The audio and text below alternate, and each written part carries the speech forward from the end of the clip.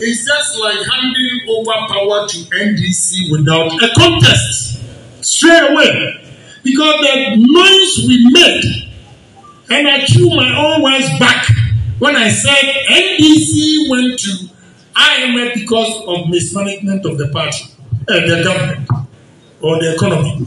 So if NDP is going to IMF, what am I going to say? What am I going to say? So breaking the 8 is going to be tough.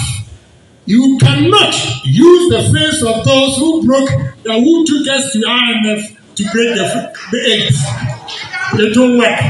My message to you is simple. You cannot read my lips, and I'm not scared of anybody in the party. I'll tell you the gospel truth. It's the gospel truth.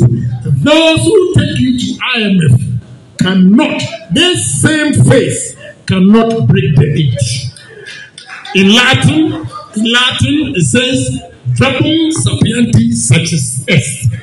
A word to the wise is enough.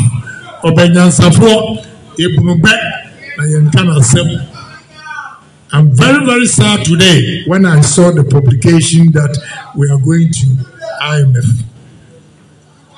You know, that is what Mahama was praying for.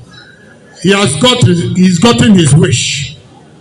It will not be easy. It will take hard work. So we should brace ourselves that there's a task ahead of us, and therefore it's only unity that will let us sail through this breaking the 8. Initially, I gave 200,000, but I'll add 50,000 to it to make